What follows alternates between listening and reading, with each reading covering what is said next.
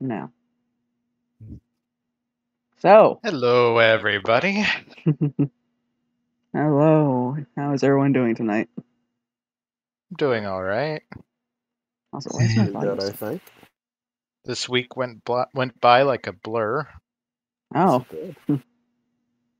Like a little bit earlier today, maybe about 4 or 5, was like, oh shit, today's Thursday. It How really did sneaks up on that you. happen?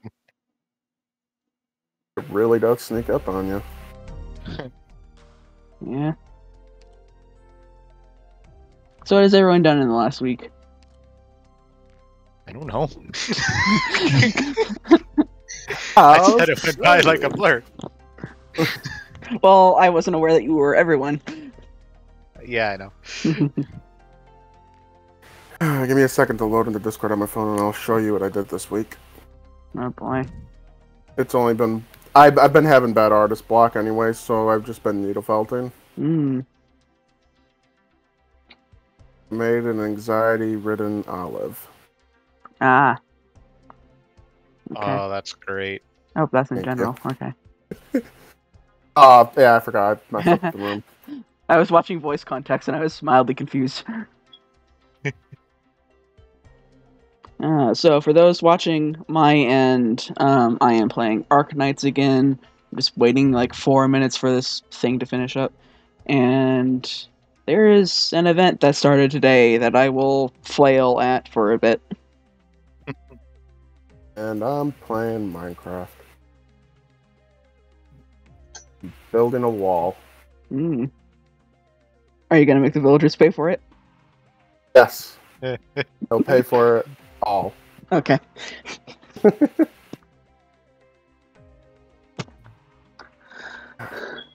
Speaking I of have Minecraft, been watching a friend stream all this week, so Oh. yeah. It's been a very strange week. Oh, Has anybody checked out the new stuff Minecraft added? I'm aware that the update came out. I just haven't looked at what it actually entails. I It's haven't some looked. wild No. shit. Well, it is the So- wild update.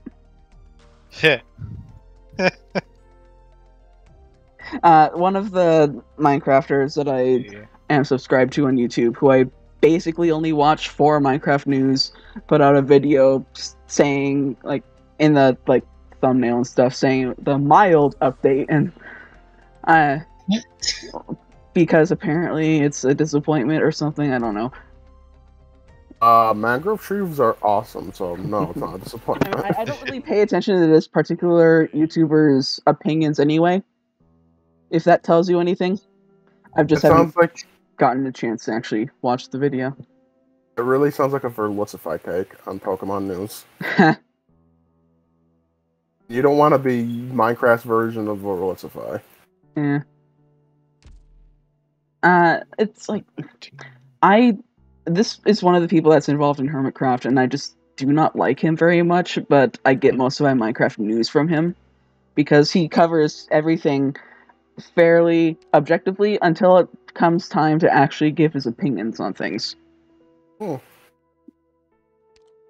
I it decided to look Zomovoid? at I decided to look at some of the additions, and I'm so blind that I see the word Froglight and immediately read it as Forge Light, and I did too. I did too, man. I was like, oh, Forge Light. What does this have to do? Are they changing up the forging table finally? No, it's Frog Light. well, for me it was like, what, Forge? Because, Forge is the primary mod loader right now, so I was like, huh?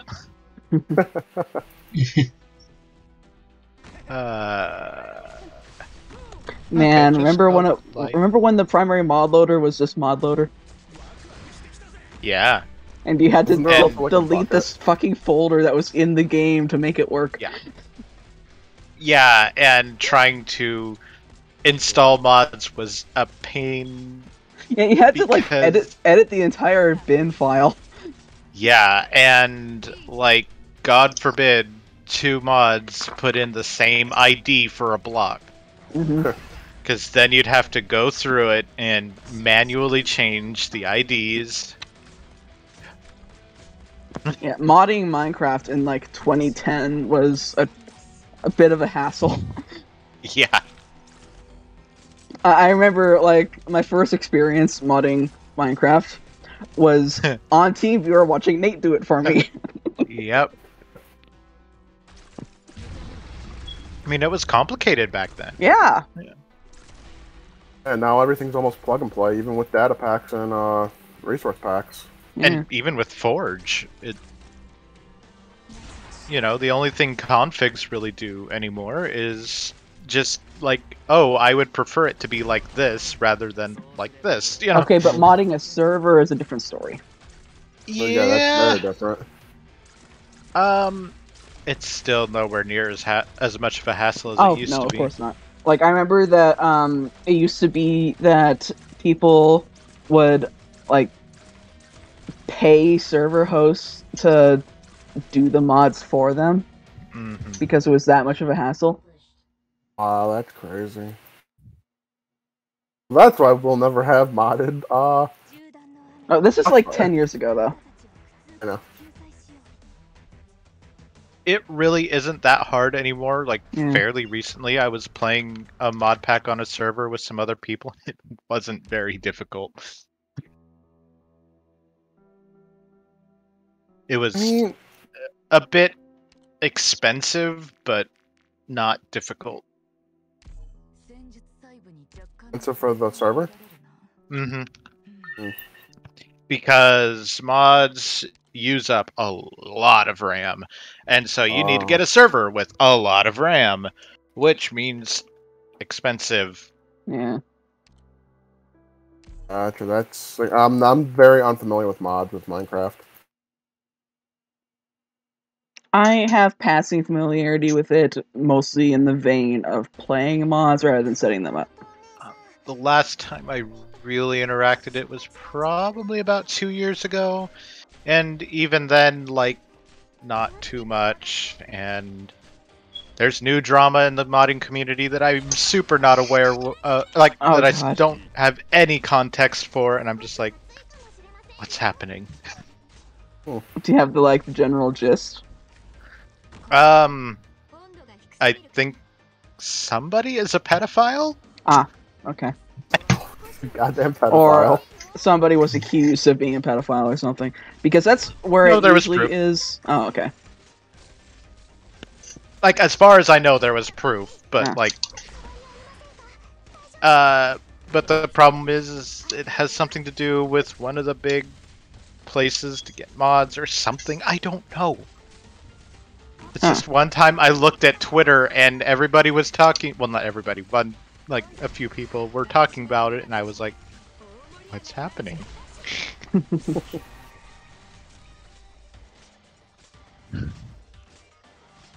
I mean, get any group big enough, you're bound to have one or two in there. Yeah. It's this reminds me of the Pokemon community implosion that happened a few years ago. Or like you toss a stone into Pokemon Poketuber community and you're bound to hit a pedophile. Yeah. I mean, considering the actual target demographic of Pokemon,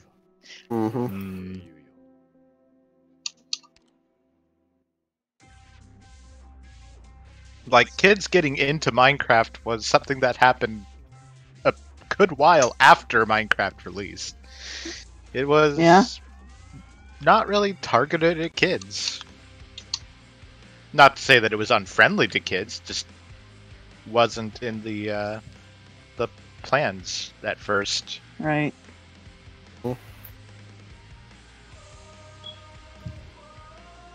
That's one thing I gotta say about Minecraft. They make it accessible for everybody. Though I don't think little kids are going to like the deep dark. I don't like the deep dark. It's terrifying. I haven't played the update yet. I've explored some of it, like off screen. Well, obviously off screen. I can't explore it on screen because none of that new stuff loaded yet.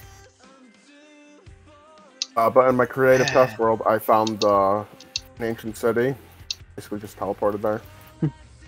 And Actually, no, it's it's crazy that they actually called it the Deep Dark. Now that I think about it. Really? So one of the most popular mods for like the entirety of the 2010s had a dimension called the Deep Dark. I forgot about that. what mod was this? The mod is called Extra Utilities. I'm not familiar. Holy shit, I forgot about that. The gimmick of the Deep Dark and Extra Utilities was that the dimension was filled from top to bottom with not just stone but also ores. It was a place just to grind for ores. Mm-hmm. But in addition to that, if you were in an area that wasn't lit in the Deep Dark, you would start taking damage. Okay, I think I remember this. You had to use like compacted cobblestone to get there or something. I think so, if I remember.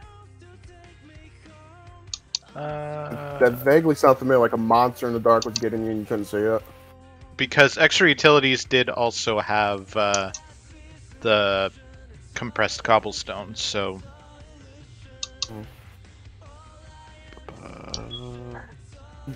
One thing I think is really neat with this new update, you look that up or whatever you're doing, the wireless redstone. The skulk sensor. They actually added that? That's cool. Well, it's all sound based, but people are figuring out how to manipulate it to become wireless redstone. Yeah. They've been doing that for ages. It's really cool though. Yeah.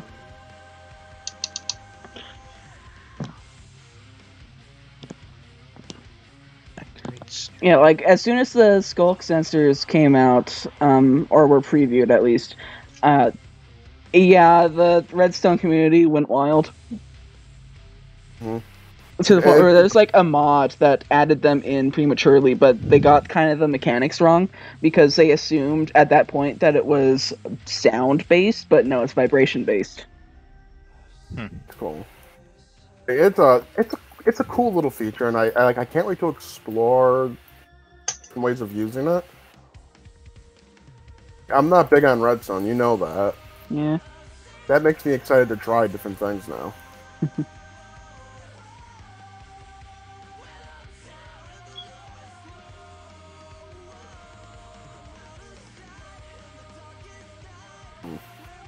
I'm sorry, I'm just reading the descriptions on the wiki is a bit confusing. I'll probably have to watch a video at some point really explaining what everything does.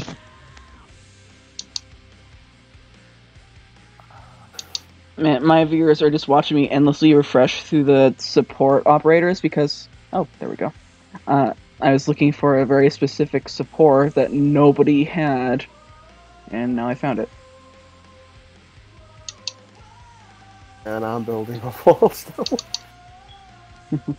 Try to get the most tedious stuff done, because I don't do any building on camera as it is. I should maybe try to play some vanilla Minecraft at some point, just to refamiliarize myself with vanilla. Yeah, if you're gonna be on Minecraft Foxfire, then you're gonna have to at some point. Yeah. Because there is a ton of stuff that I just am no longer familiar with, you know?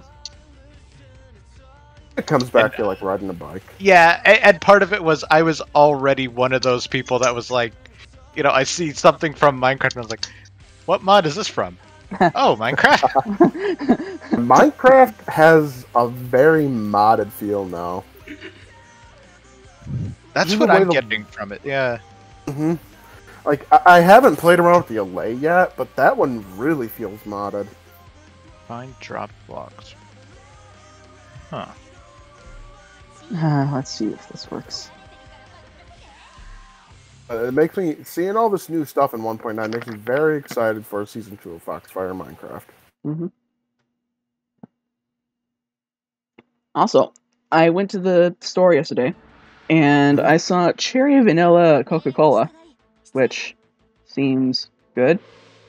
So I'm drinking that, and it is good, because I just like vanilla flavor. Vanilla is the best flavor of ice cream. And it's a good flavor for everything else, so... Yeah. I mean, it's not my favorite flavor of ice cream, but I definitely appreciate it, especially like a really good vanilla ice cream. Mm-hmm. Like your typical store-bought vanilla ice cream, yeah, no thank you. But like really good, especially like from an actual ice cream shop, vanilla ice cream, so good. Yeah. Good soft serve. You did not do that. Okay. And fun fact, like vanilla is one of the most complex ingredients in terms of flavor profiles out there. So, The olfactory component of it is just there's so many different compounds in it and stuff that it just is a very complex flavor profile. gotcha. I've always, I like mixing it with other flavors. Like over the weekend, I bought fresh blackberries and just mashed them up and mixed it with vanilla ice cream to make blackberry ice cream. And it was so good. It was so good. Had no right being as good as it was. I think I can burn this down now.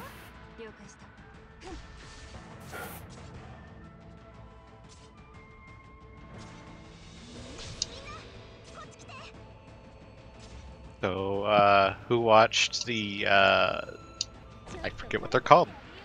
Not E3, Summer Game Fest. There we go.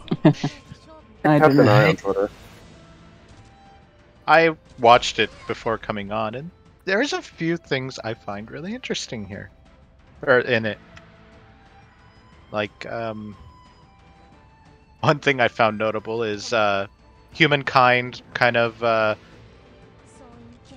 they're attempting to be a competitor to civilization. Mhm.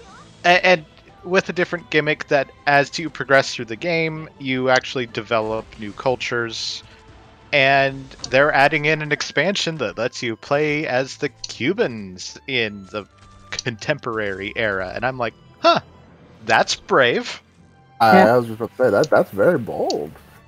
That could have that can go bad.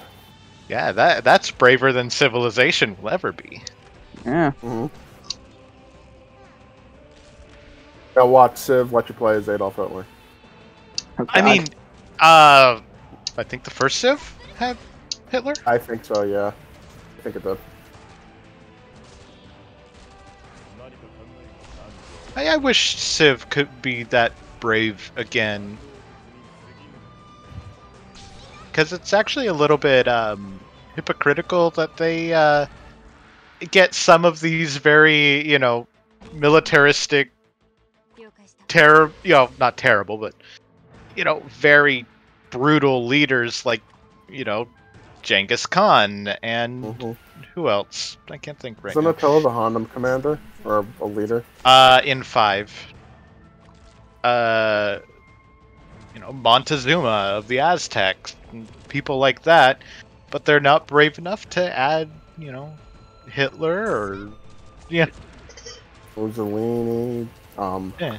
What was the emperor in Japan during World War II? Hirohito. Yeah, that's it. But I think they're trying to go for a thing that they're now trying to avoid people that were leaders, good or bad, in living memory. But even then, like, World War II is getting out of living memory at this point. Yeah. Something will be just in history books soon. Yep. So Isn't there only like a handful of veterans left from World War II? Probably. As depressing as that sounds. I mean, they could at least add some World War I leaders, Oh yeah, easily. I just don't like the fact that we're trying to erase. Like I know it's a not hypocritical thing, but It's like an argument everyone brings up when people try to remove Nazi imagery from video games. It's like, oh, you're erasing history. They kind of are. The Nazis did terrible things. We have to just agree that was a thing. Yeah. Yeah, and it would be entirely fine for them to say, hey, we're not glorifying these people by putting them in the game, but rather we think that they could add some interesting gameplay mechanics, or at least discussions,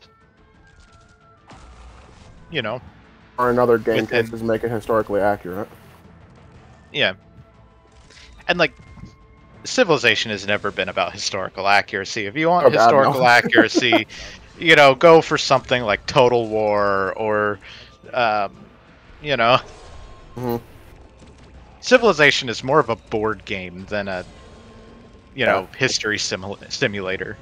That's a great way to describe Civ.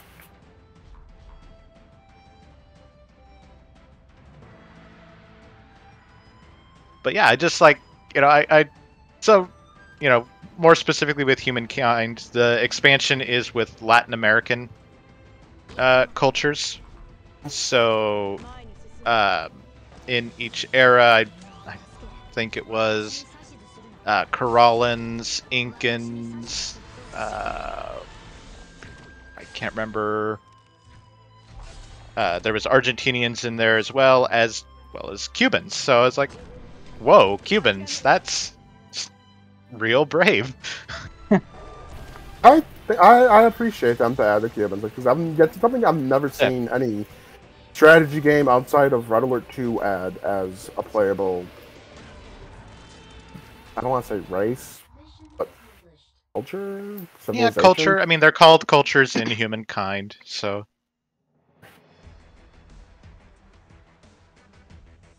Yeah, this is like I said, the only time I've ever seen Cuba as a playable anything was in Red Alert 2. And that's just an offshoot, that's just Soviets with suicide bombers. Mm. Yeah.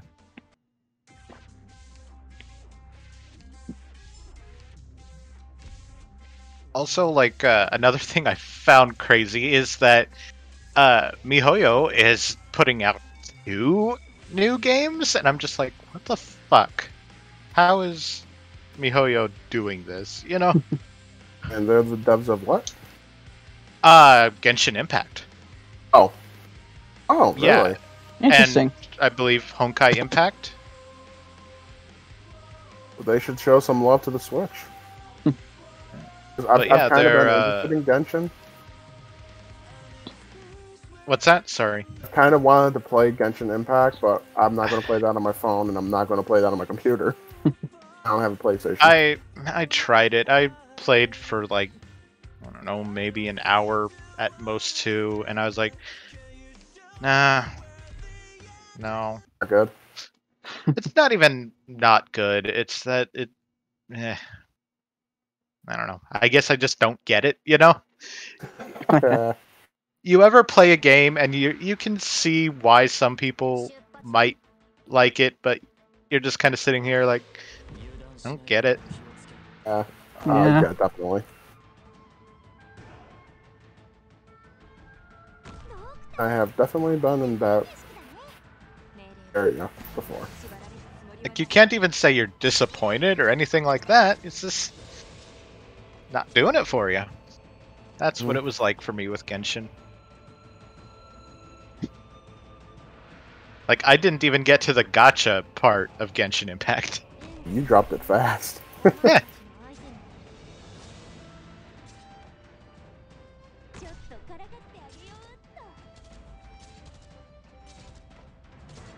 Oh, I forgot where, because I know I saw it in a tweet, but it leaked.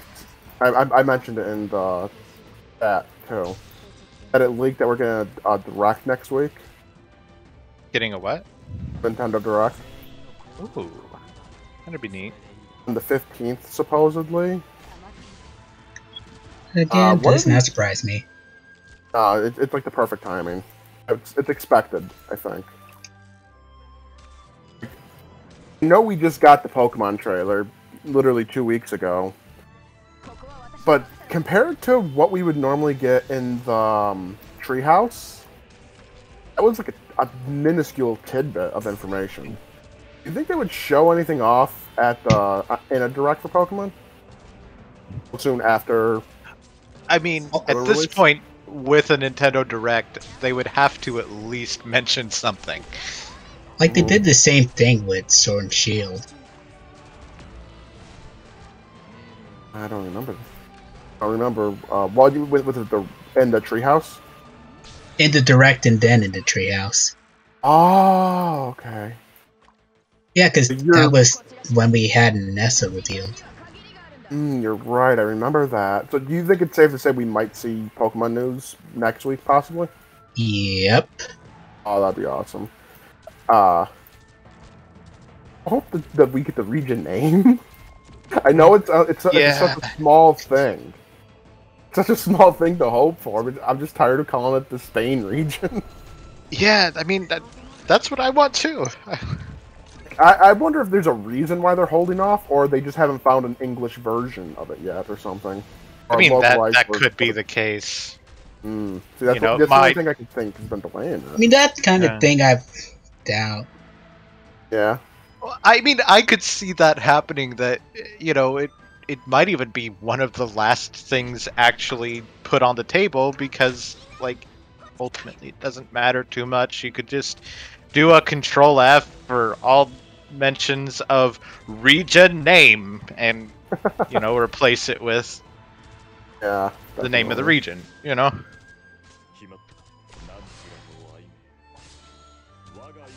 just won't be able to reveal a case of brainstorming that's something that sounds punchy, a lot goes into a name. Yeah, that's very true. And now we have Pokemon Smoliv and Lechonk. Literal memes. Yeah. Don't get me wrong, I love them both. Like the Pokedexes like Kaylee's been creating for her stuff. I'm sorry, I heard my name. I'm focusing really hard right now. We're just talking about Pokemon names and how, like, with your decks, the fake decks you've been making, your names are very well thought out and intrusive, and they fit perfectly. I've been attempting to do something similar for my fake decks project. And Pokemon comes out with literal meme names. I just don't know how to feel about it. It's like I've been buzzing my ass trying to come up with interesting names that I can just go with memes. Yeah, I'm sorry. I'm focusing really hard on Arctites right now. Fine. You're fine.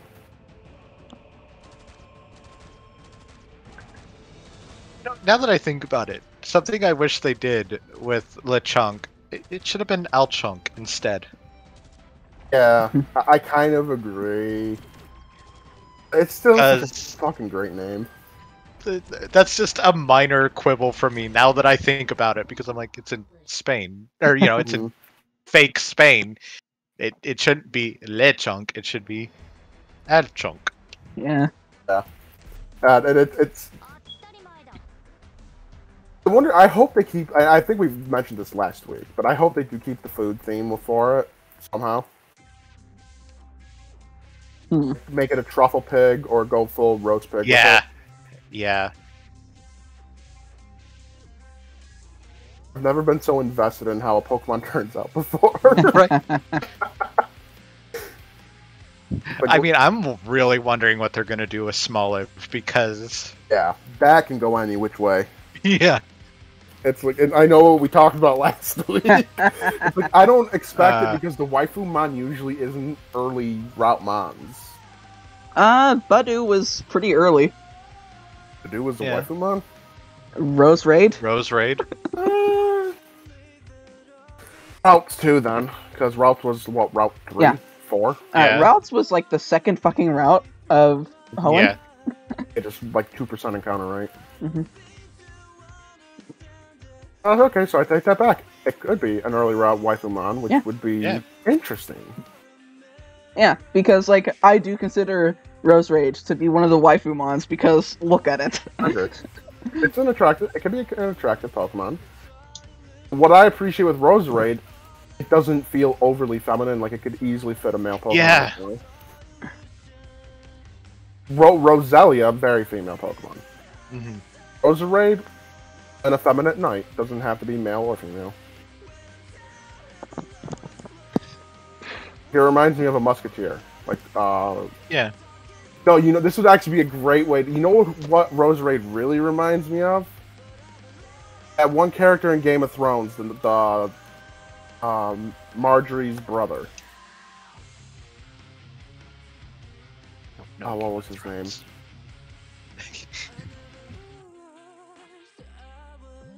No, for a fact, you Giga and Kalia know the character because they're past that part in the way past. He's like introduced in the first season, I think. Oh, what? Yeah, I know. I think I know exactly what you're talking about. The one gay character. What are we talking about? Marjorie's brother. I can't remember his name. Oh, fuck. That's with an L. Loris. Yeah. Why are we suddenly talking about Game of Thrones? Yeah. Because that's what Roserade reminds me of. It reminds me of him. Okay. Because conveniently, Giga and I were watching a bit more of Season 5 earlier in the week. I know. I saw that the Game of Thrones counter has been updated when I went to watch a movie.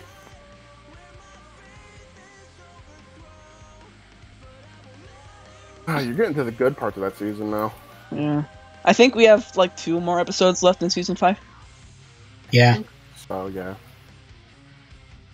I wasn't paying too much attention. I was like, oh, they watched a few more episodes. Okay, now I'm going to go watch my movie.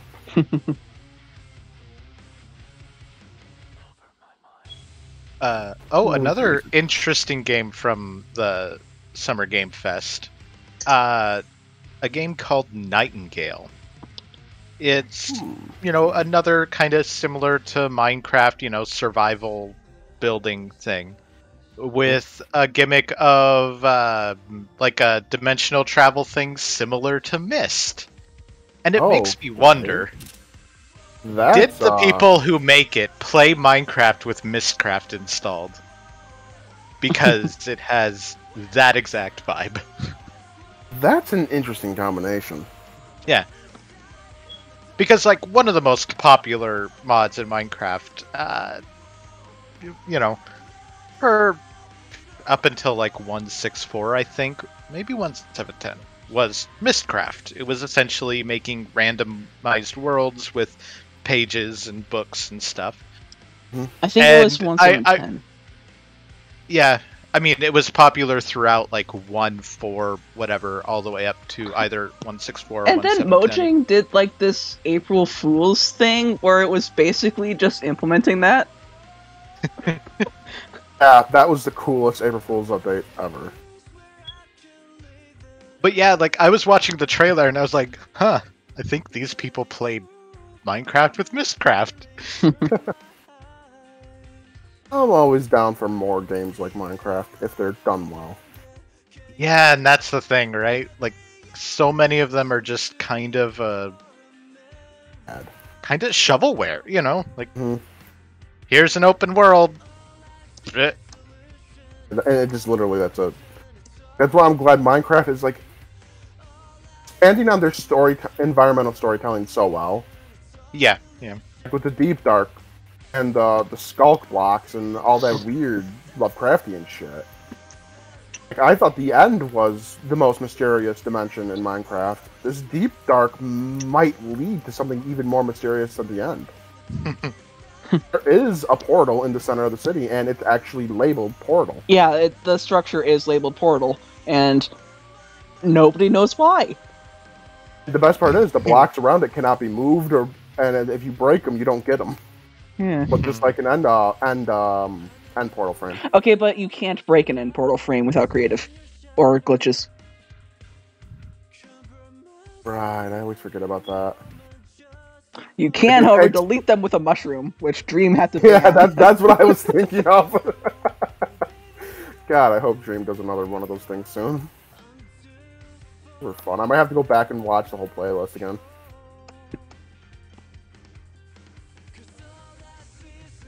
But like I'm convinced we're going to be getting a dimension either in 1.20, 1.20, or 1.21. Hmm. They have the groundwork set for it, like an ultra endgame dimension, Yeah. scarier than the end or the nether. Okay, but here's the thing, like, by all accounts, the Warden isn't meant to be fought. No, It's not. a stealth game boss, which is really cool. Uh-huh. But, like, theoretically, the way to light the portal would be to defeat the Warden, and it seems like that's counter to what they're trying to do with it. Or maybe there's going to be, like, hidden items around the city, because people are finding, like, hidden skulls in secret rooms. Maybe it's going to be, like, collect 3 things from the city and pop them into place and open the gateway. It could just be, in the end of the day, environmental storytelling, saying the Skulk and the Warden and all this stuff came from a different world. Killed whoever was in the ancient city and just consumed the place. So now I was just talking to Shadow in Zedge because I need to borrow a specific unit, and he's just telling me to use this other unit, which, fair enough. Like that other unit has long range, but not infinite range, which is the thing that I want.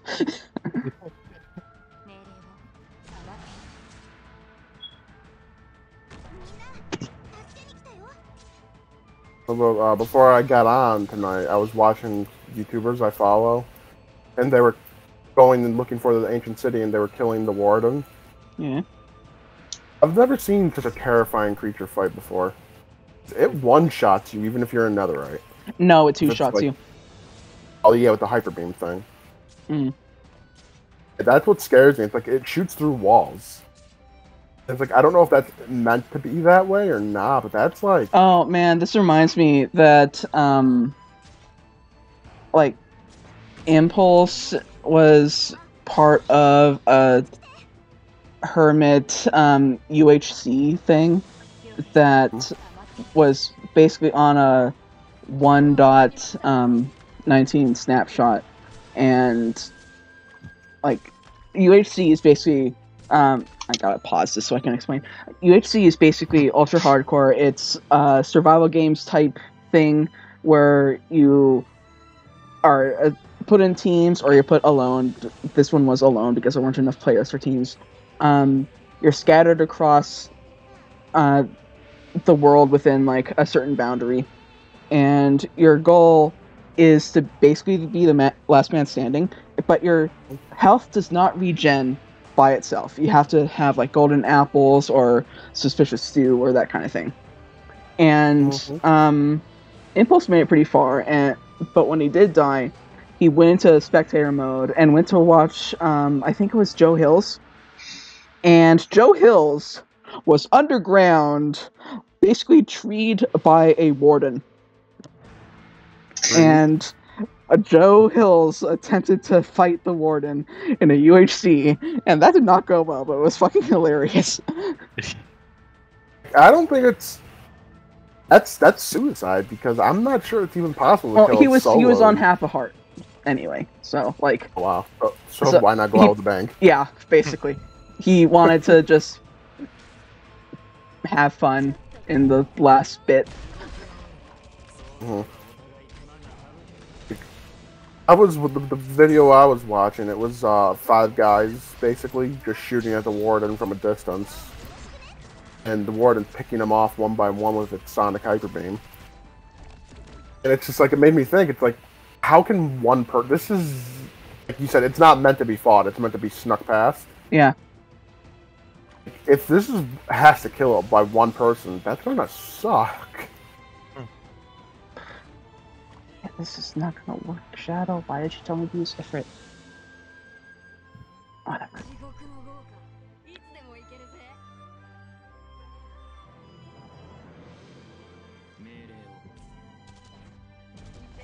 But like I said, seeing all this new stuff, it makes me very excited for Foxfire Minecraft Season 2. I can only imagine the madness we're going to end up getting into. Yeah. I gotta say, those people on Planet Minecraft, they update this shit fast. Yeah, they Planet do. Minecraft. Whoever does these vanilla tweaks. Oh, that's not really Planet Minecraft, but yeah. I meant to say vanilla tweaks. I didn't mean Planet Minecraft. But it was day one. I was like, oh no, all my things are broken. Let me go see if they updated. Every single thing was updated. That was an entire days long process of yeah, cleaning out data packs and everything.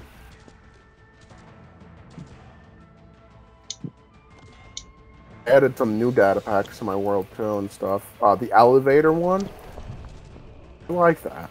It literally works the way the modded one did.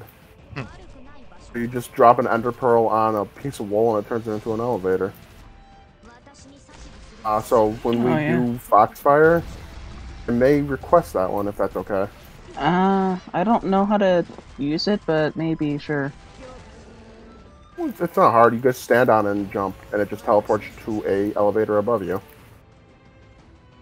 I used certain too soon. I assume crouching teleports you to the one below it. Exactly.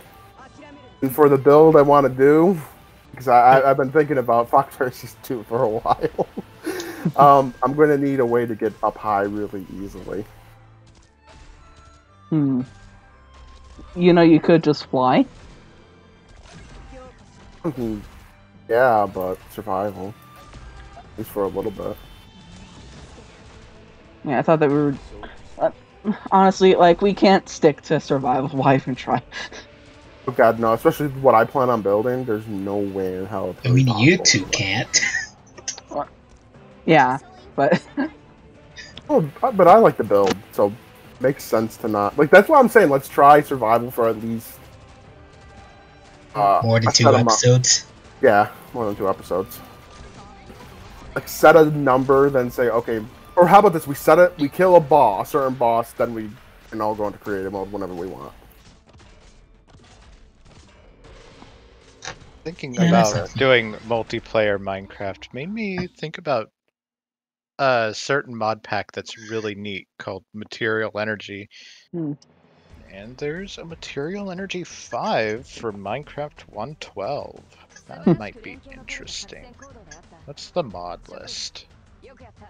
And that's why I don't like mods, because I have to use old Minecraft. I'm so used to, like, new features and stuff. So about Material Energy 4, at least, was an almost transcendent experience. Really? Yeah. Does it have lanterns, though? I don't remember.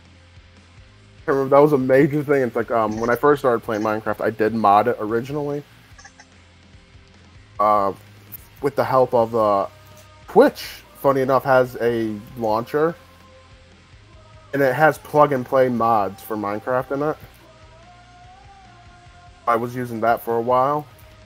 And the mod packs I wanted to use would make it so you couldn't have crossbows or lanterns. I was like, I need crossbows and lanterns. Lanterns especially, I love the aesthetic.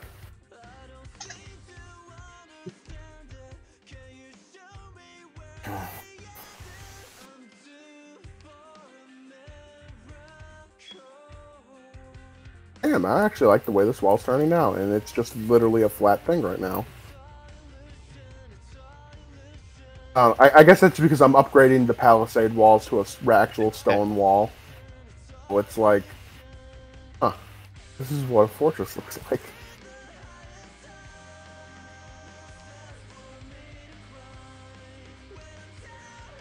Yeah, it would be neat to do Material Energy 5 at some point.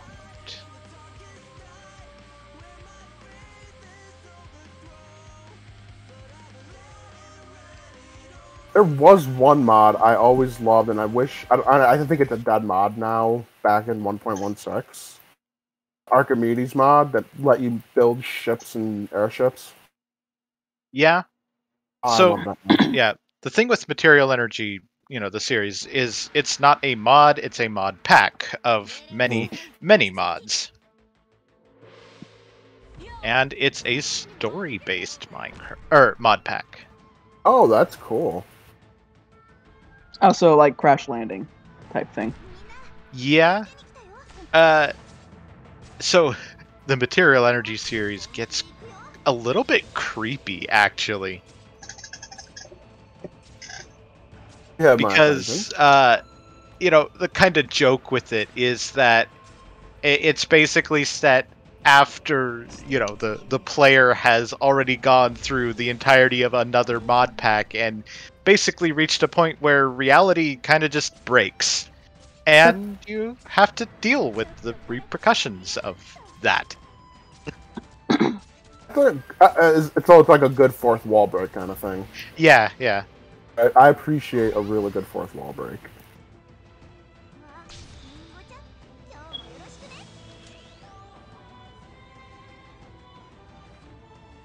So mods would be 100% no-go for Foxfire, right?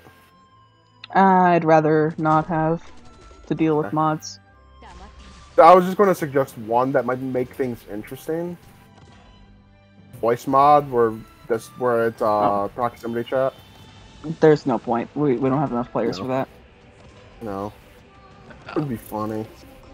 Like, if we were actually... That would only be good if we were actually, like, playing actively multiple times a day kind of thing. Yeah. That wouldn't work for how we do things. Yeah. I mean, I did go in the first Foxfire season, I did go on during the day to build stuff. I treated it as regular Minecraft. Yeah, but we weren't both on the same time. Usually. Once in a blue moon. Yeah. We saw each other and I was like, oh, you're on. And like, yeah.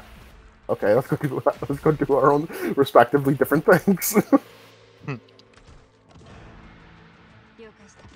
be very interesting with more people, though. That's what has me super excited. I love seeing other people's build styles.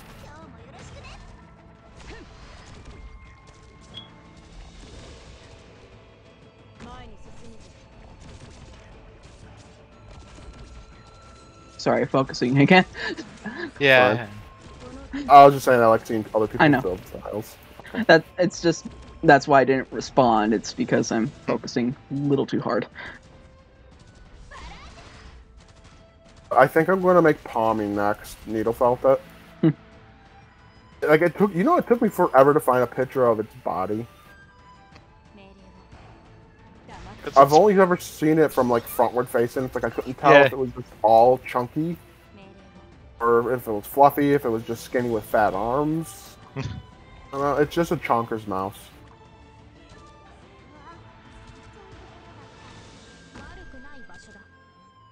Then that would leave me, besides the starters, is the legendary Pokemon, and I'm not sure if those are possible to needle felt that easily. Those aren't. I mean, I made a Chimera, so I'm not afraid to take on a good challenge. But especially the Cyber Dragon one, that's a beast to tackle in any form of creation. Yeah.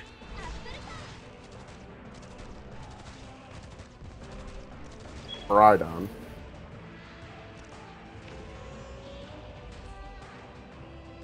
Do you think the third legendary is going to be tied to them, or do you think it's going to be a separate thing like Eternatus was? No clue. Yeah. I don't think you can even speculate on that, really. Yeah. No, you can't. Not anymore. They completely changed it up after, in a way, Necrozma wasn't... The only way it was related to it was because it was a prism. It did not resemble any form of a third legendary. Well, no, but it did kind of eat them, so... But yeah. Because they're light, I guess. Mm-hmm. So I would say that's kind of related in that Necrozma can eat them. The fact that it's a prism. And also that it's kind of also an eclipse. Yeah. Really? Yeah, that's true. It just didn't fit aesthetically with sun and a line and a bat. Yeah. I would also say that there's no real lore truly connecting Necrozma to the other two. Right. No, Except for in the anime where, like, the anime had this plot where Necrozma was known to have like something in common with Solgaleo and Lunala, because when Necrozma was weakened the first time, then Solgaleo and Lunala gave it their light or something silly like that. Huh. Anime Sun logic. Moon got weird at times. Yeah. Fucking telepathic Naganadel. Speaking of that, did you hear that James Turner's leaving Game Freak? I did not hear that. Yeah, he's leaving Game Freak to start his own game company, I think. Good for him. Yep. Well, I'm happy for him that he's doing that. I am bummed out because some of his designs were the best in the series. Yeah. Good for him. Like, There's something to be said, though, that with something that's fully led by James Turner, you can get a very James Turner experience, you know? Oh, yeah. Whereas, you know, with James Turner just working at Game Freak, you can't really get something with his primary input, you know? Yeah. Right.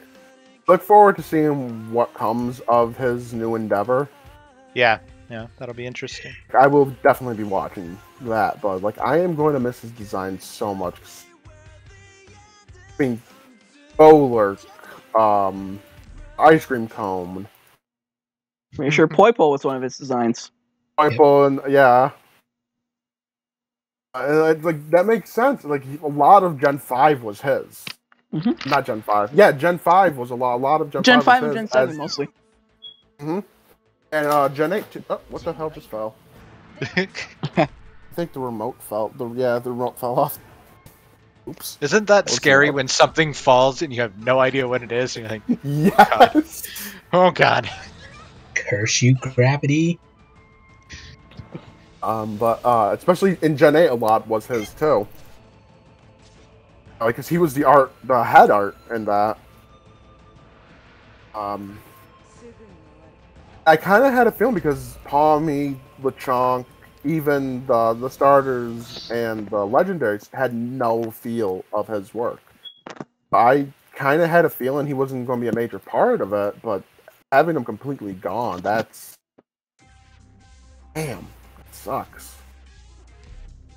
So where did you hear this?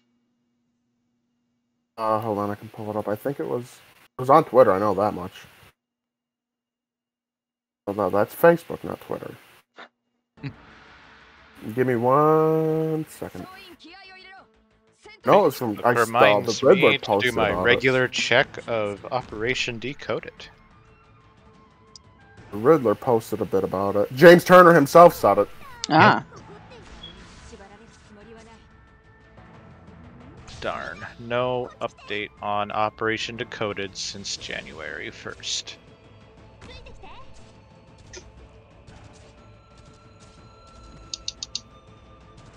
But that is, I mean, good luck to him, but I will miss his work. Like, same thing with Masuda. Have to miss his work for too long, hopefully. Yeah. Like, I look forward to seeing what new endeavors he does. But, like, same thing with Masuda. I am going to miss his music. Sure, he's still working for he's working for Pokemon still. He's no longer a Game Freak. Yeah. And really, I think, like, I can't remember the exact name of his position, but his new position really screamed, he is actually retiring, but we're still using him as, like, a consultant, you know, type thing. That's literally all it is. It's consultant. That's his head, like, lead consultant in Pokemon. It was something like head contemporary fellow or something like that. Yeah, it's like literally the most, it's one of those position names that you're like, what the fuck does that even mean? I would That's the call same it like energy of Ashen doping professors, research fellows, and attorneys. It's literally the work equivalent of a participation trophy. Masuda. Now that makes me wonder who's going to be doing the music, because The music, I would say, is just as important for the rest of the game with Pokemon. Yeah.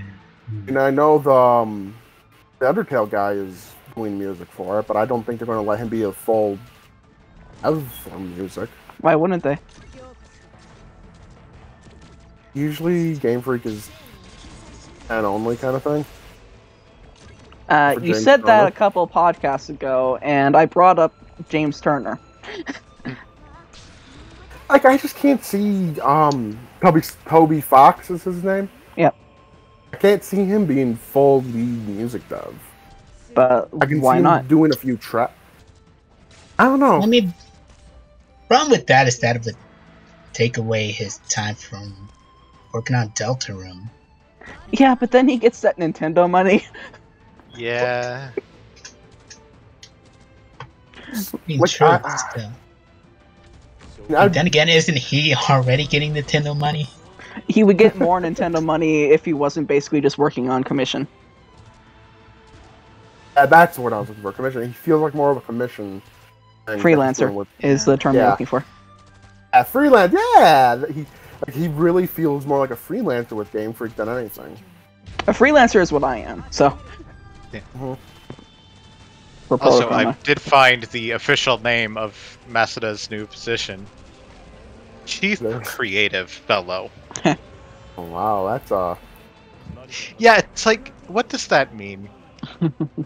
It means whatever they want. Probably means, yeah, it means most likely he's retiring, but he's on call for people to say, hey, do you think this is good? You know? Hey, we need you to do a music track for a game. Think you're ready for that? No, It's like, not even that. It might just be like PR stuff, like be on Yeah. camera for us. Yeah, that too. It's And he did have some great bangers in oh yeah, some of the absolutely. games. He made the Arceus theme, so that's take that as you want. Arguably one of the best themes in Pokemon legendary battles. Eh. I It's still one of my put favorites. Giratina above it. I put Ultra Giratina, Necrozma above it. Giratina's a lot better. Huh? I Yeah, put actually, Giratina and Ultra Necro. Ultra Necrozma is a damn bop. Also Like, Ho-Oh. that's something. I don't remember Ho-Oh's theme. Ho-Oh mostly just had a Maybe? theme in Heart Gold and Soul Silver. That's a game I gotta replay. Heart Gold and Soul Silver. I feel like it's been too long.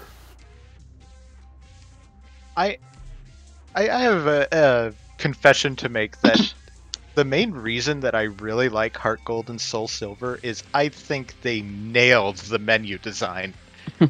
I know that's a really silly reason to just, like, yes, that's why it's my favorite, but, like, really, that's what it is. Yeah. The menu But the design game has in good Heart UI. Gold, yeah, You know what you Like, like, there's- so...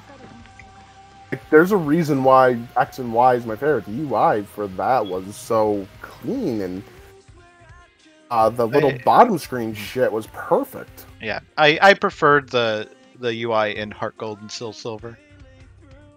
A good aesthetic. And 4. Well, Platinum onward.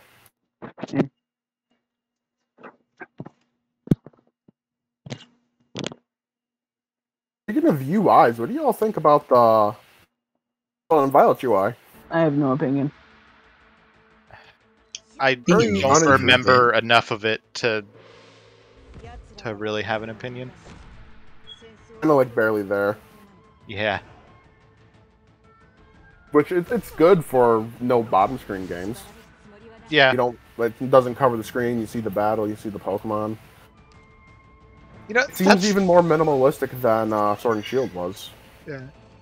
That's kind of one of the funny things with the DS, isn't it? That, like, I remember when the DS was coming out, everybody's like, a second screen? Who needs a second screen?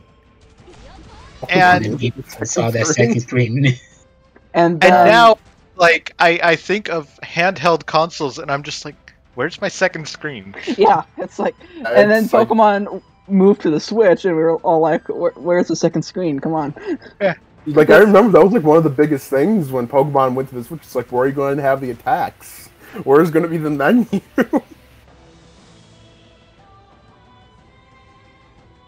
Oh, those were simpler times. Yeah, but anyone else remember those, like, all that controversy behind the second screen, you know? Do we really need a second screen? Okay, so I wasn't really actively following online Pokemon discourse when the DS came out. It wasn't Pokemon, it was the DS. Yeah. Okay, but I still wasn't actively following online discourse at that point. It wasn't even online, like, going on, like, watching stuff on... I mean, you probably didn't do this, but, like, I remember watching stuff on G4, and they're like, the second screen is so unnecessary. We would never really need it. Blah, blah, literally, like, they made fun of the DS. Yeah, literally, all I remember about G4 is that one show that said that if you've played Ruby and Sapphire, you don't need to play Emerald. What? Yeah, I brought this up like several podcasts ago. I think it was X-Play or something, and like Emerald had just came out, and I was watching their variety gaming show, and they were just complaining about how Emerald was just Ruby and Sapphire again. Better. Yeah. That's the point.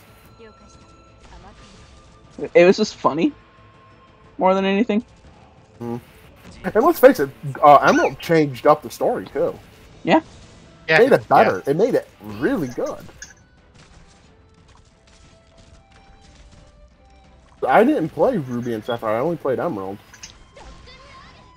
And seeing the I guess I would assume the way it originally was with Omega Ruby and Alpha Sapphire, where it's like, even then, that both were kind of antagonistic. Both teams, weren't they? Yeah. Yeah. The way I always thought it was, well, one was the one trying to stop them, and the others were bad guys. Just thinking about X-Play reminds me, one of the reviews they had was for a game called Shining Force Neo. And, like, one of the criticisms they had of it is there were characters that had voice lines that they would repeat way too much. And one of those voice lines that repeated way too much, this one character would constantly use fireballs, and every time, hot stuff coming your way! So they did a skit on that, and it was amazing. I vaguely remember that. I have a lot of vivid memories with early X-Play.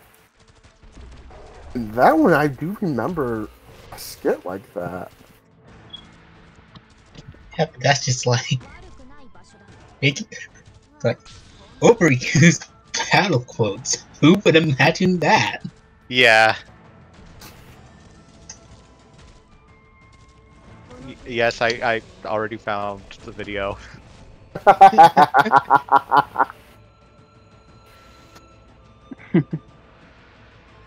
No, that is not Arcknights, that is OBS. Now X-Play is a sad former shell of itself. Wait, it still exists? G4 came back. G4 had like a pitiful resurgence just recently, and they got so woke it's not funny. Adam Hessler? Sounds about right. He became like your stereotypical Antifa. That's a shame. Like, no wonder why Morgan Webb didn't want to come back for this.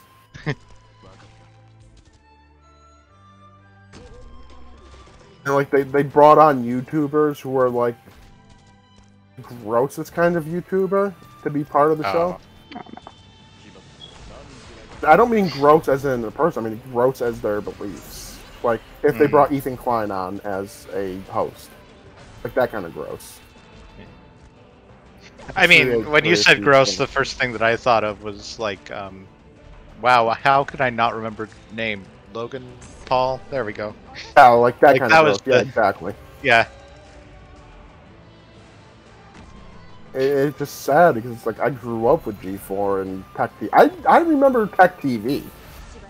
4 was G4. Yeah, I do too, actually. Wow. Can we go back to those times? Yeah. I don't want to be a 28-year-old anymore. I want to go back to when things were simple. I want to go back and take school more seriously. I want to go back and not go to Catholic school and go get an actual education. You see, my thing is, I didn't even dislike school, I just didn't take it seriously. I mean, where I went to school, no one took it seriously. It was that bad. Because, like, you know, most of the other kids hated going to school, but, like, did all the work, and I was the one that liked going to school, but didn't do any work whatsoever. It depends on where I was sitting. Sometimes I loved going to school. Sometimes I hated it.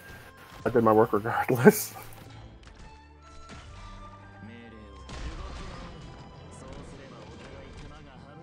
The older I got, the more I hated it.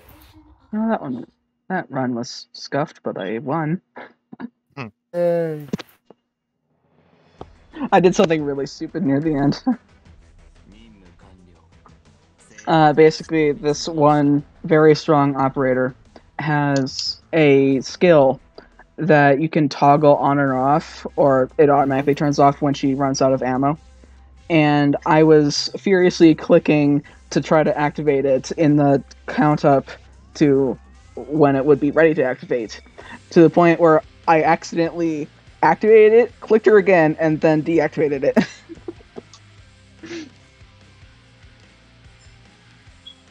I didn't know there was operators that had like limited ammo. There's only like a few of them. I guess they're ultra powerful then, if they're limited. No, it's more just generally how their skills work, because otherwise they're infinite duration.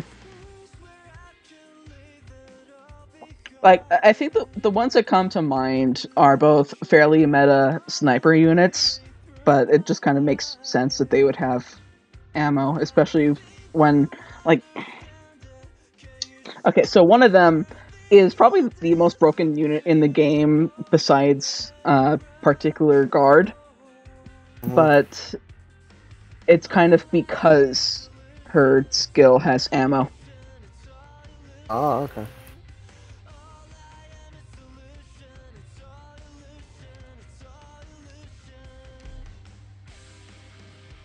Oh god, what is this challenge?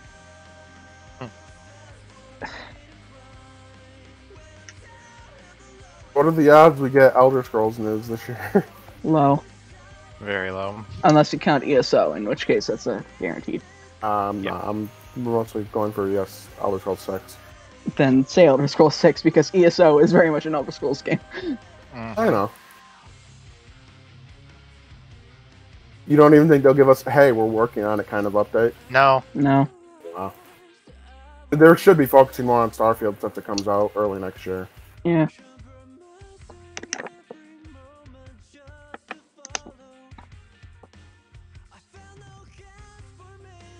Man, what the hell is this challenge? I'll just clear out the ones that I haven't done yet. I wonder in the Direct next week we'll get to know more about No Man's Sky on the Switch.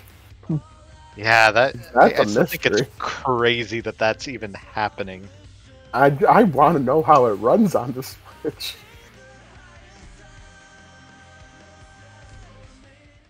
It's like, how did... Well, I mean, I think people just don't think the Switch is as powerful as it really is. Yeah. And it's because it's a handheld.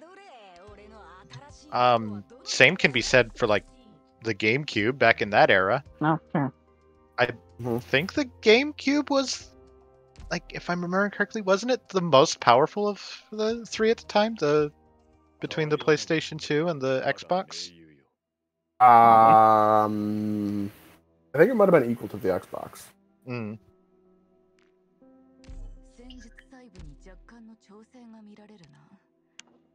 But yeah, and just because it's a Nintendo console, people just kind of assume that it wasn't very powerful.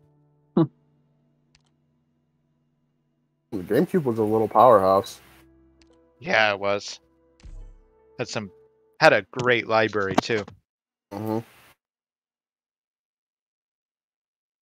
So did the PS2. Oh yeah, like that era of gaming, every system had great lineups. Like, or it had no right being so good. Yeah, I mean, I wasn't an Xbox kid, so I know nothing about the Xbox library, but like PlayStation 2 and GameCube, man. Early Xbox, I can just mostly say like Halo. That was the big draw for it. Yeah.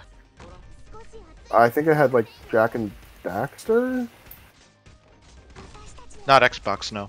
Oh, that's PlayStation. What was Banjo-Kazooie was Xbox. That was also Nintendo, wasn't it?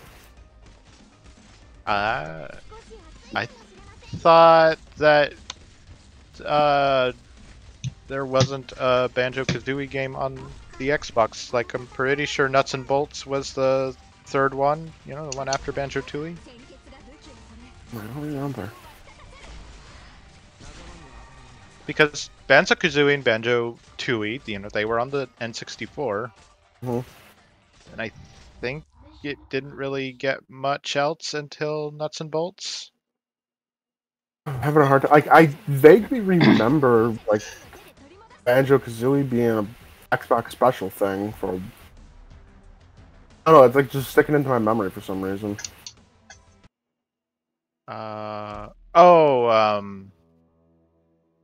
So Banjo-Kazooie was re-released on the Xbox 360 via the Xbox Live Arcade. That might be what I'm remembering then.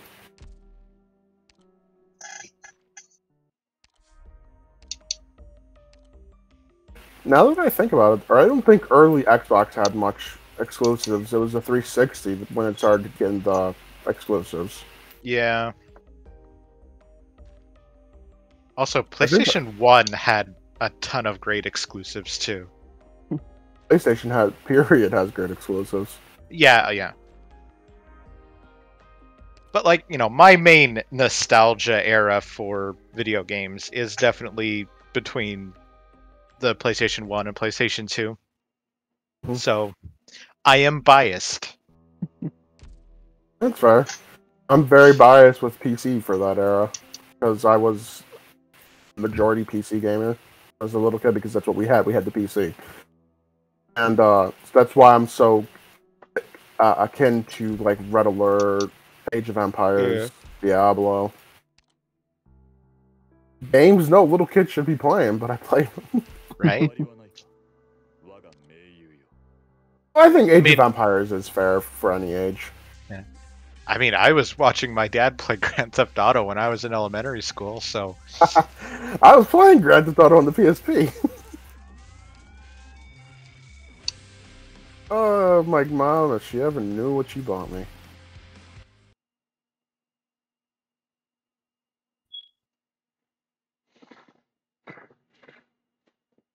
Oh, it was Dante's Inferno. I think she would have been shocked with what she bought me, with how that game was. That was the first game I ever played that had nudity in it, and it's not just a flash of boobs. That had full nudity for both sides.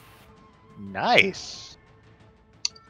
Not every time Lucifer was on screen, you saw his 10-inch schlong swaying everywhere. It was a little, distracting? No, it was like... Awakening? No. It was just... awkward. The fact that Mark Hamill voiced him. Oh, hello.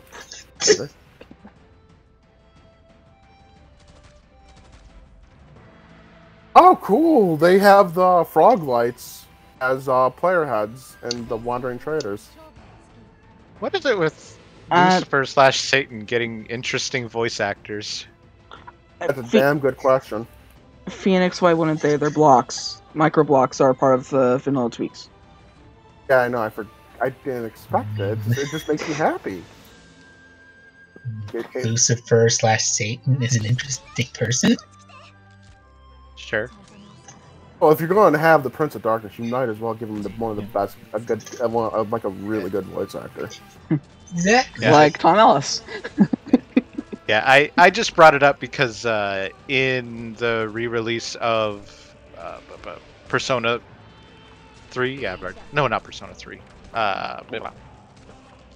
Shin Megami Tensei, one of the games. Can't remember which. Anyway, Lucifer was voiced by Paul Eiding. In case you don't know, Paul Eiding is the guy that voiced like Ben's grandpa in Ben 10 and That's awesome. Whoa.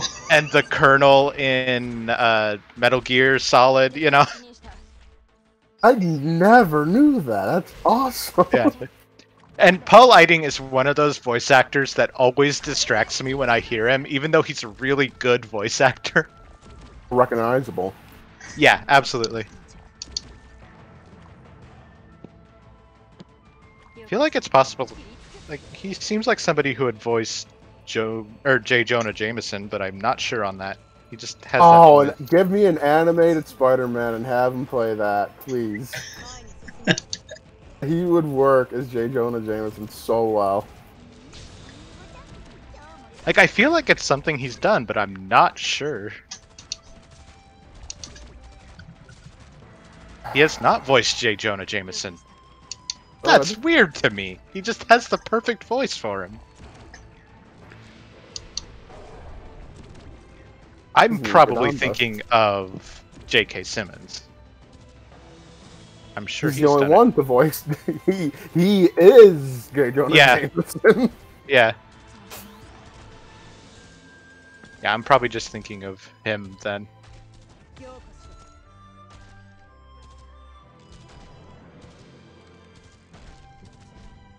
And J. Jonah Jameson across the multiverse.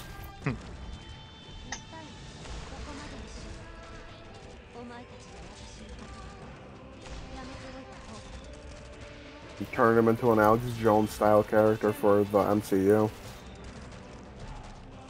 I mean, that fits. It does. It really does. Yeah, that tracks. Yeah, like, he's one of those characters that you can do a lot with in different directions, just, you know. Let's go bombastic with it. Yeah. Going for an Alex reminds Jones. me, I've been getting back into the Defenders series, you know, talking about MCU stuff. That's like Daredevil, okay. Jessica Jones, Luke Cage, Iron Fist. Well, it might make you happy because I think some of them are getting continuation. Well, I know Daredevil is 100%. Yeah. But It wouldn't bring him back for a cameo and not give him his own series. Right. But, like, as a whole, the series is pretty good, aside from Iron Fist stuff, which is... That was the weakest one of all the Defenders. The first season of Iron Fist was straight up bad. Second season was okay.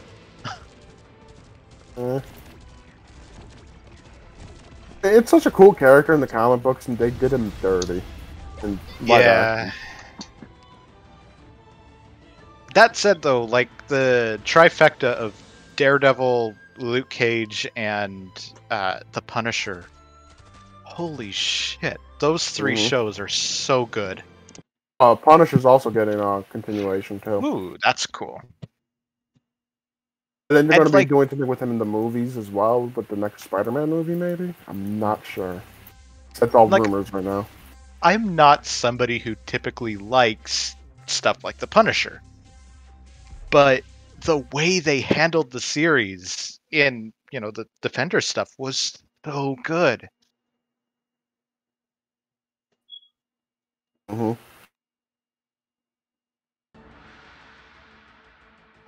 And then Luke Cage was really good too, but I think I'm just saying that because it almost feels like the entire series of Luke Cage was put to music. Just because of the way that the lines that the characters say flow. Mm.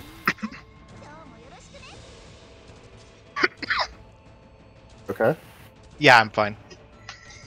Like, it almost feels like improvisational jazz when you're watching the show. And I think the reason why they did that is because it's a very black forward series, you know? Mm-hmm.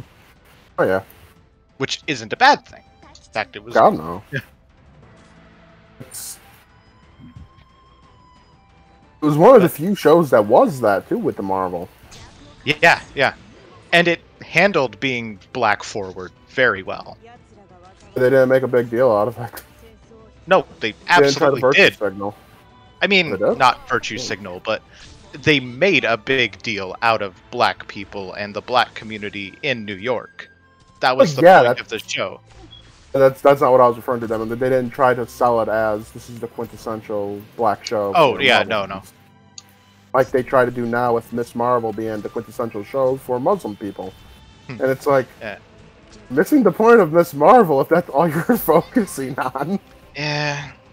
Such a cool character, and I haven't seen the live action show yet, and it's just like I'm concerned. Especially the way Disney's handling that. Actually, it hasn't, like, you know, throughout Miss Marvel's run, so not just, you know, the MCU stuff, but, like, isn't she typically, like, one of those characters not many people like? Oh, no, people hate her because she's a fangirl.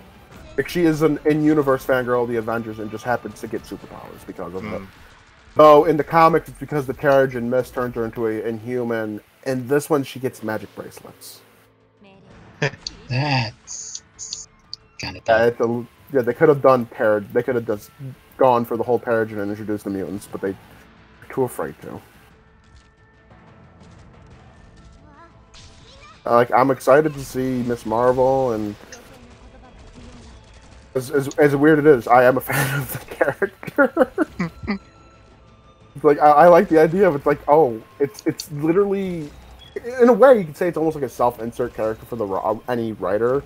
It's like, oh, you're the fan of the Avengers, now you get to be one of them.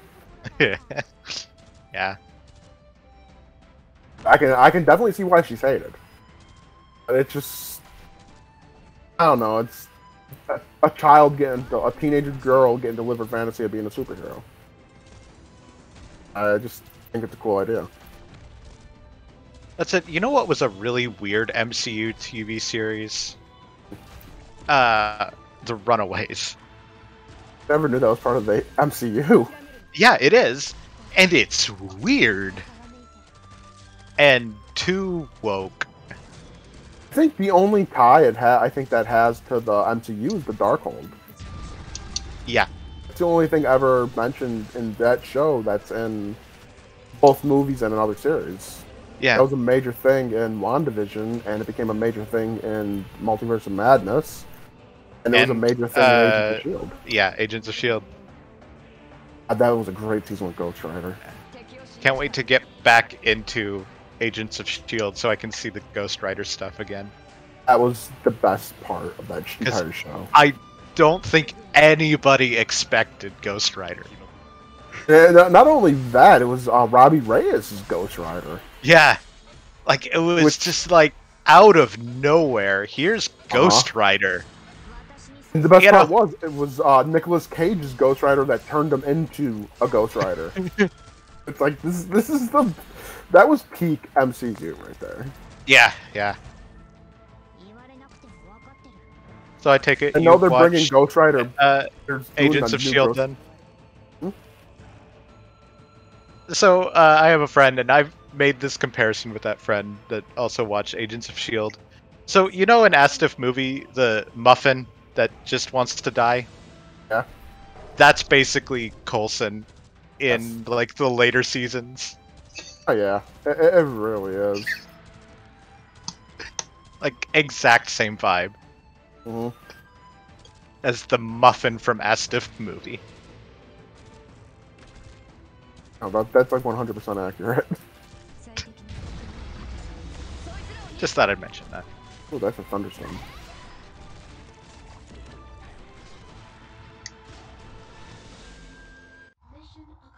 It's like I did not like the way the series went. I kind of stopped watching the last season. That's kind of fair.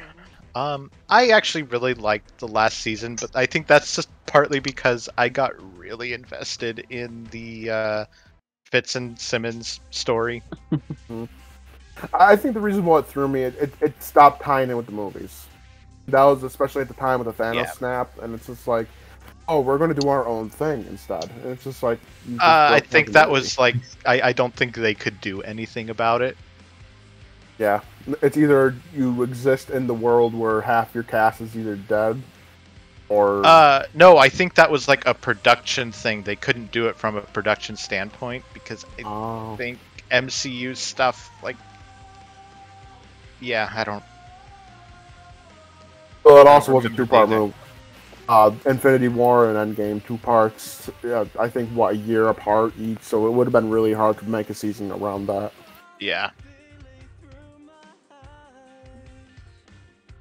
But now they have a good time to bring Quake and some of the characters into the regular MCU now.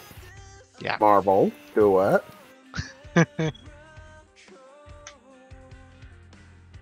They did the Terrigen shit then. They could have easily brought in more with the Terrigen stuff. Yeah. Instead of making Agents of S.H.I.E.L.D. non-canon. And another thing with all of that is, a while back, maybe like a year or two ago, I watched Inhumans. It was bad, right? Very bad. Terrible. My thing with it is, they basically had the setting for the Inhumans in Agents of S.H.I.E.L.D. already. Like, sure, it wasn't, the Kingdom of Adelan, but they could have turned whatever it was called into essentially the MCU version of Adelan. It's just like, why didn't they just do that, Have you seen Multiverse of Madness? I have not yet. I am basically catching up with the MCU. In the sense that, like, before, starting this catching up with the MCU, I basically only had the context of, like, a couple of the movies and Agents of S.H.I.E.L.D. Well, I won't spoil anything then. Yeah, so I'm just, going by that. Yeah, that's understandable. I still have a bit of catching up with MCU myself. The only thing I'm behind on now is Moon Knight and Ms. Marvel, but I'm waiting for the whole series to be out. I also did watch WandaVision, so there's that too. And then there's me refusing to absorb any Marvel stuff. Yeah, that's fair. Yeah, that's fair. I am weirdly curious about Moon Knight. If only because of one thing I had recently pop up in my timeline. I think I know what you're referring to. The fact that the one Egyptian goddess is actually in there and full hippo. Yeah, like... Yeah. I want to know why, too. Just like, why is she here and why is she cute? I mean, they did a good design for her character.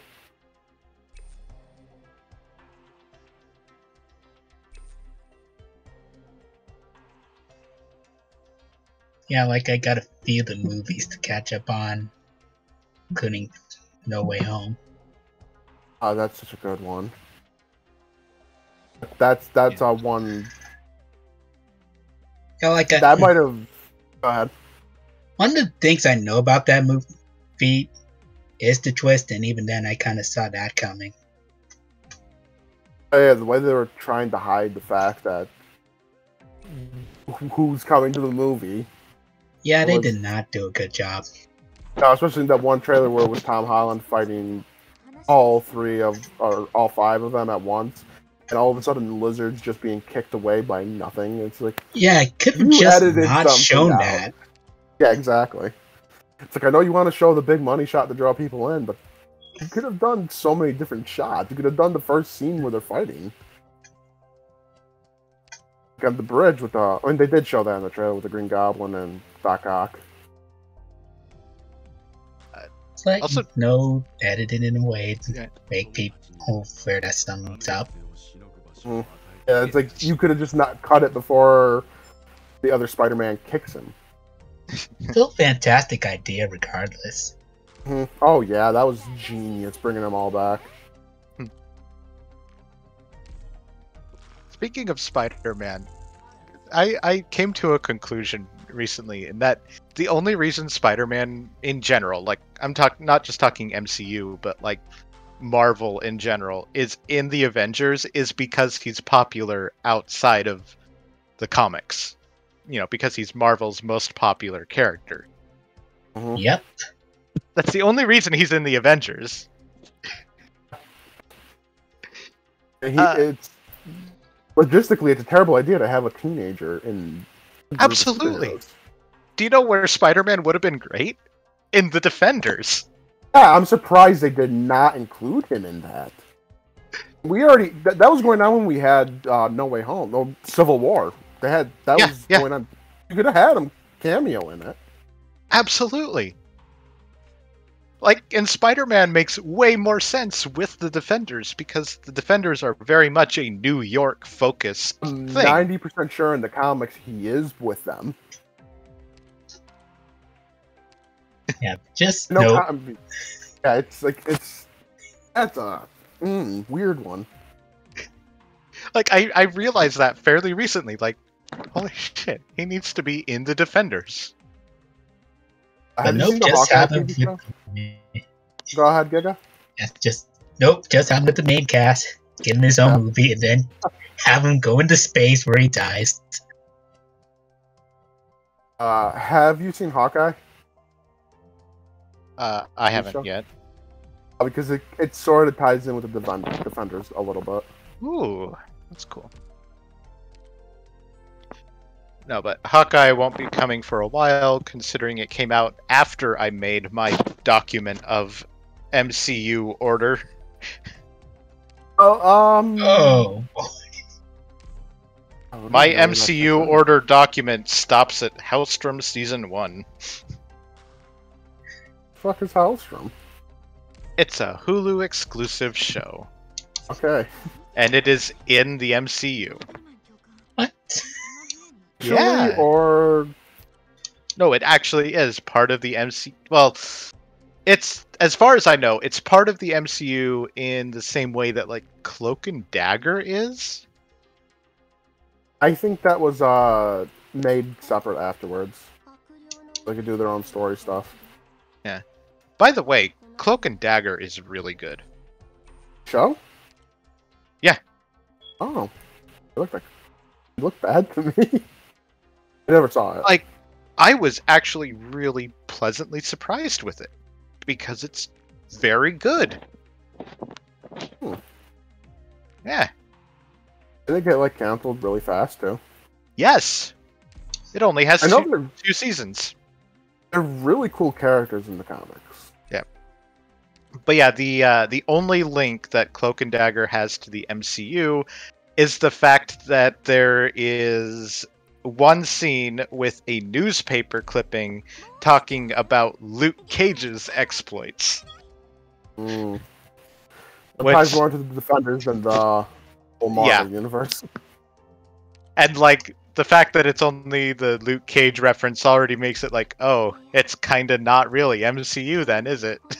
Yeah, because like they sort of made Defenders non-canon, but now they're making it canon again because they reintroduced Daredevil as part of the Spider-Man. Yeah. It's a shame because honestly, the Defenders has been my favorite part of the MCU. I would say, aside from Iron Fist, which was bad. I think that's universally agreed. That's one of the worst things Marvel's ever done. And the thing is, a lot of people fault the actor, and it wasn't the actor's fault because he's a lot better in season 2. They say he's right. I blame when it comes to when you know it's a good actor. First of all, I always go for the writing team. Yeah, I mean he wasn't a perfect actor. Don't get me wrong. It's just it wasn't his fault that the show was bad. Funny enough, he also plays Loras Tyrell in Game of Thrones. Neat. And in it back. I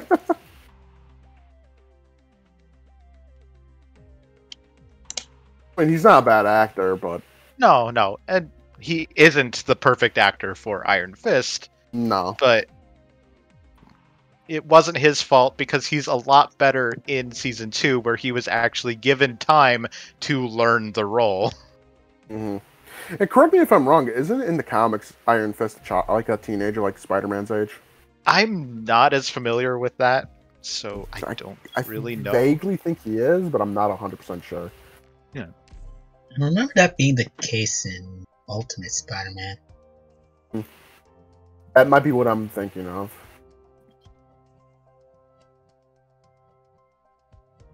Like, they still kept the fact that he's a total dork in Season 2, but I like that.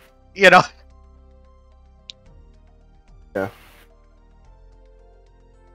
Like, he really is just a total dork, and that's fine. You know, talking about all this makes me realize our early MCU was a hell of a mess with continuity. It was. Yep. It's also complicated to watch. Phase 2 was crazy.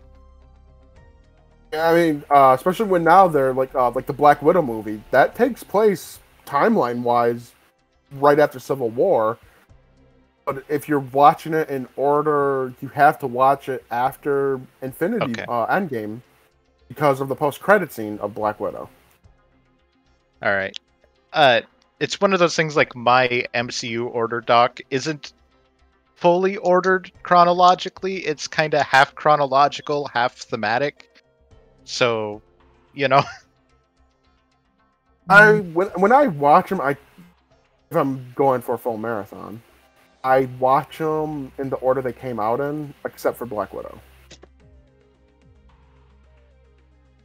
If you're watching them chronologically, you have to go Captain America, Captain Marvel, and no one wants to watch Captain Marvel. I don't want to watch it again. Exactly, I watched it once and I won't watch it again. It was so bad. Yep. I'm kind of hoping the sequel to the Marvels. It's supposed to have Kamala Khan as part of it. Monica Rambeau's...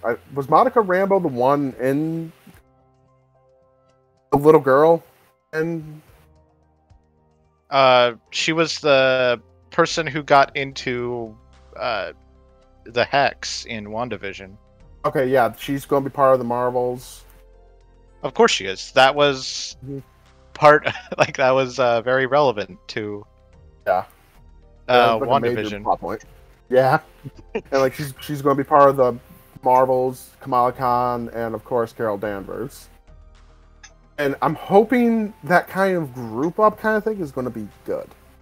Yeah. And let's just throw Doctor Strange in because he seems to be cameoing in everything. Yeah. That's a joke.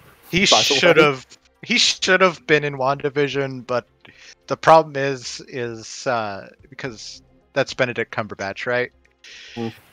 Yeah, like imagine I can't imagine their budget was quite enough to get Benedict Cumberbatch on a TV show like that without it being focused on him. He would have stole the show. Yeah. And when you bring in a magic user like him, yeah. And if I talk any further, it will spoil Malcolm Madness. I don't want to spoil that because that was a really Speaking of actors stealing the show, you know, I forgot to really mention Jessica Jones earlier in The Defenders. So the thing with Jessica Jones is, as a whole, it's kind of just mediocre. It's not bad by any means, but it's just nowhere near as good as Daredevil, Luke Cage, and The Punisher. But the first season has David Tennant just absolutely eating the scenery as his character. And so a lot of people, I think, rate it higher than what it really deserves because David Tennant is just... You got the Doctor Who David fans Tennant. coming in. I mean, not You even got the Doctor Who fans. It's just like he did such a good job with that character that it made this otherwise pretty mediocre show a lot more fun to watch. That's why you gotta appreciate, like, a lot of Marvel movies, too. Without a certain actor, it could be a trash movie. Yeah. Like, I've said this before, Detective Pikachu. If you didn't have Ryan Reynolds voicing Pikachu, that movie would have sucked. Well, there was that, like... Not sucked. That group of people that wanted Danny DeVito. Yeah, I kind of wanted Danny DeVito, too, because that would have been fucking hilarious. That was a meme more than anything. No. That was hilarious. But, like, Ryan Reynolds carries Detective Pikachu. He does, yeah. Like, that's the only... I watch it because there's just something about Deadpool's voice coming out of Pikachu. Yeah. And especially when Pikachu gets to swear in it. I mean, it's not really swearing. But it just makes my day hearing Pikachu swear a little. So, what did Pikachu say?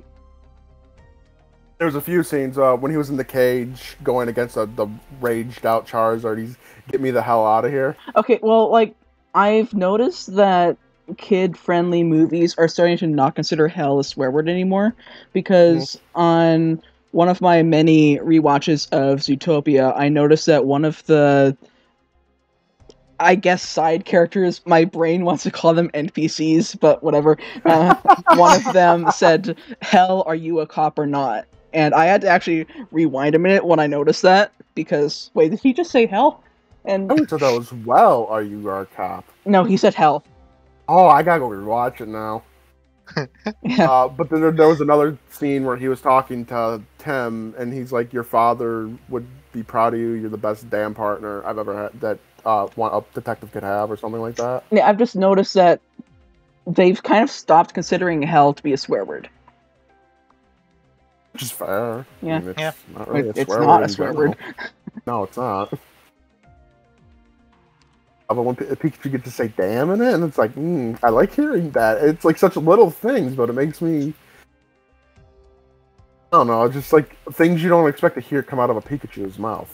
Besides Pika Pika. Did I line this up right? What the fuck? I mean, aside from the Ryan Reynolds thing, the other thing with Detective Pikachu is the visuals were cool. Can I interrupt for a minute? Because Okay, so in Arknights, you can buy furniture to decorate your base, and I went into the filter to see if there was a way to filter by things that I don't own, and I see this, and I'm wondering, like, what? What? Ambient. Well, no, not that, Ambiance. but at the bottom. Not Oh. own dis. I don't know what dis is. It means discount. Oh. It means discount. Wow. Like, I was thinking discard. Does it mean discarded items? Means you thrown away? It means discount, but it reads as not own this. That's amazing.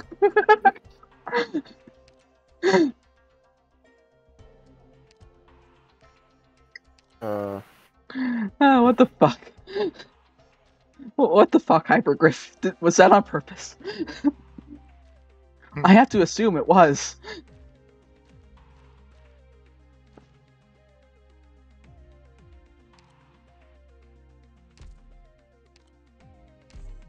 I was saying something, and now I have forgotten. I'm sorry.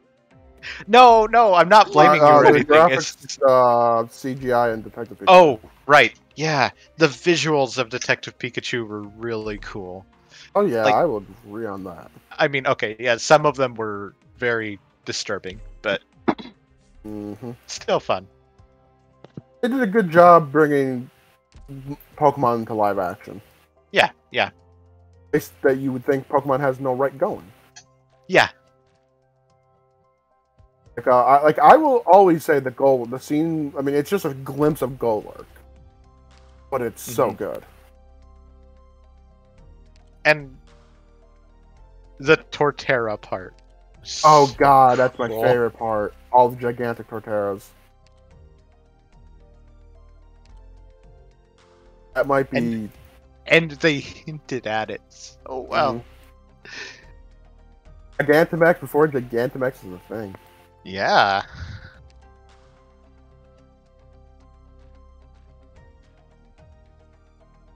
I'm just upset the sequel got canceled. Yeah. It does. I mean, logically, there's no way you can do a sequel to it. No. You can do something. Like, it was very much the plot got resolved. Yeah. And really well, too. Like, it Mhm. was a satisfying ending because they fully resolved the plot. The And only it's thing nice. I didn't like was, Mewtwo, the most powerful Pokemon in the world. It's like, I can think of 10 different Pokemon that can kick Mewtwo's ass right now. I mean, it's also a different world, so, it's not the same Pokemon world. I don't know. So my opinion is that in Gens 2 and 3, any self-respecting Dark type could take down Mewtwo. Yeah. In Gen 4, it got Focus Blast. So Yeah.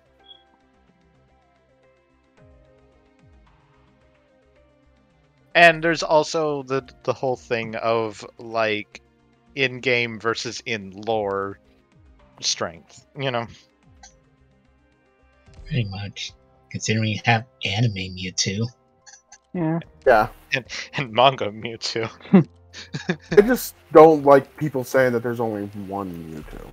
When it's literally, if you have the DNA, you can just turn the machine on and go to town. Yep. As the anime proved with there being two. Exactly. That's just like, that's something that like gives me that makes my brain hurt when I see people arguing that it's the same Mewtwo across all the games. It's like, It doesn't you have to can't see be, me, but I'm but waving my hands. yeah. Like, it doesn't have to be, but it could be, but it really isn't that important. Yeah. And I would say the OG Mewtwo, Mewtwo Prime, is caught by Red. Correct? I think Probably. the implication is catch and release. Oh, I'd make Red such a lame trainer. I mean, I think that's the only implication with most legendaries, though. Well, I think with some legendaries, I like the idea that they're well, this only works with the godlike Pokemon, but they're the avatars of that Pokemon.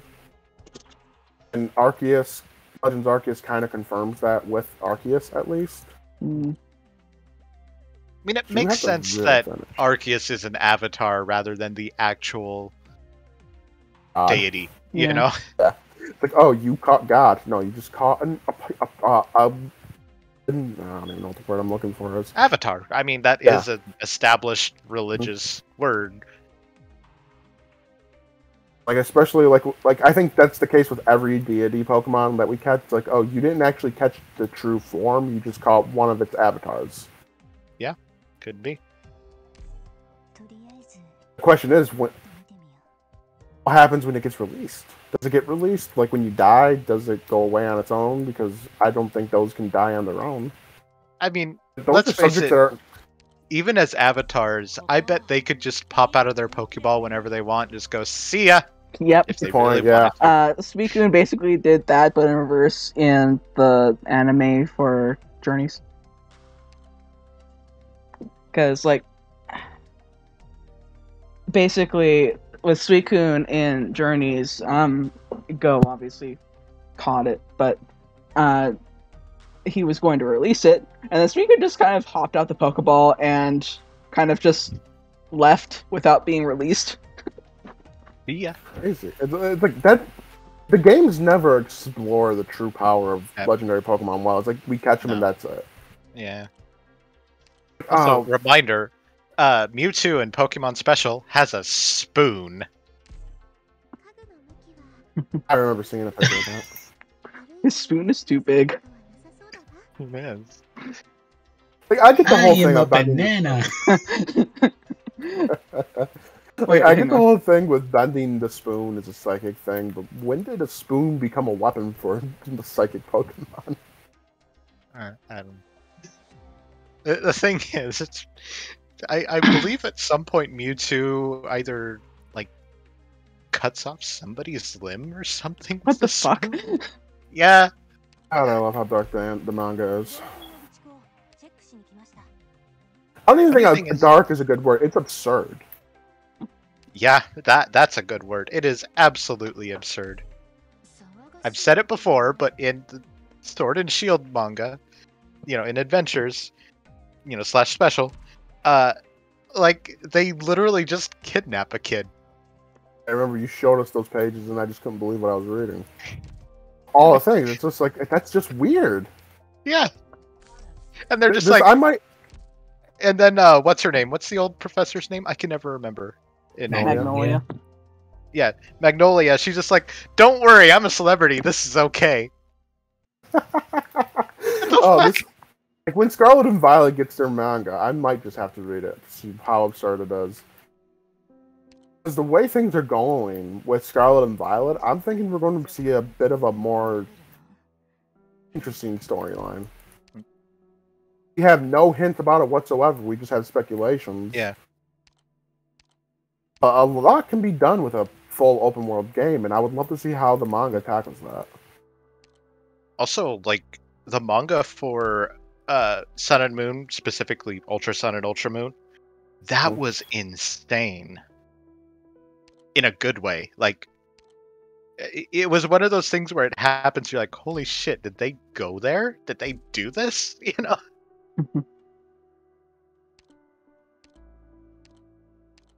Because, like, right at the... I'll just kind of spoil this, spoiler warning for Pokemon Special. Like, right at the end of the Sun and Moon arc, they're on the mountain in the battle. And right at the end, all of a sudden, Necrozma just grabs Sun and Moon and takes them into a portal. And it's just like, what the fuck just happened? Wait, that's illegal. Yeah. And then, the next chapter, the one that starts Ultra Sun and Ultra Moon, it's like several months later, and here's Sun and Moon just wandering through the Ultra Space realm with the Nihilego. Whichever one that is. Ultra Deep Sea, I think? Yeah, I think that one. But, like, they've been wandering around that place for months in a time skip, and it's just like, holy shit. No. Yeah. Yeah, Nihilego. No, never mind. Just finish. Go ahead. No, I'm done. That's all I wanted to say. For those who play Pokemon Go, did you catch Nihilego this last weekend? Nope. I haven't played in months. Lucky. I got super lucky. One of my friends invited me to a raid. We barely beat Nihilego, as it was. Pain in the ass of a fight. Then it goes right to the last, almost like to the last 5 Pokeballs to catch it. What? It was super hard to catch. Even with the golden raspberry, it was breaking out of everything. With a great curveball throw. Might have just been unlucky because my friend caught it on her first try. Her sister and me had a very hard time catching it. But I was happy to be able to get one. I also got a shiny Axew for a raid. First shiny from a raid.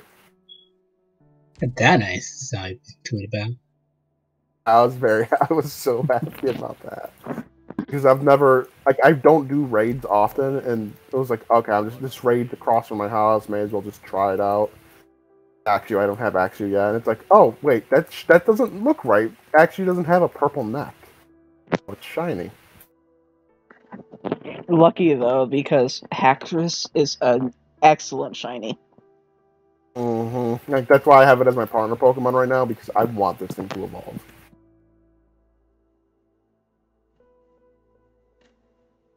And then I missed today, which was shiny Tortuga and Arcan. Arcan is also a pretty good shiny. It It's not a. It's a good shiny. Like the feathers change and everything. They're orange and yellow, or orange and green, I think.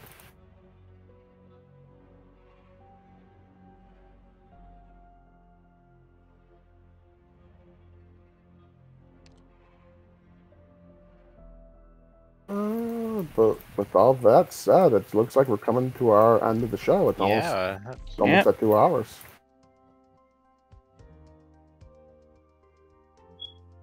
Probably just going to finish off this wall and then I'll end. All right.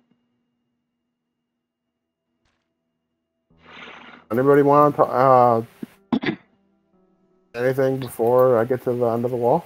I accidentally took over this episode, so that's fine. Good. I was quiet for the first hour because I was hyper focused on a difficult Arknights event, and then for the next 45 of it. And then for the next 45 minutes, I was quiet because you guys were talking Marvel. Yeah, I think this is the first time we've ever got to talk Marvel in the episode in a podcast. Yeah, how did it take this long? I know, really. Who knows? Especially considering 3 of us seem to be fans. I'm a Marvel head. I love Marvel. I'm That's just the comic I grew up on. Not touching Marvel with a 50-foot pole. I think there's some of it you would like.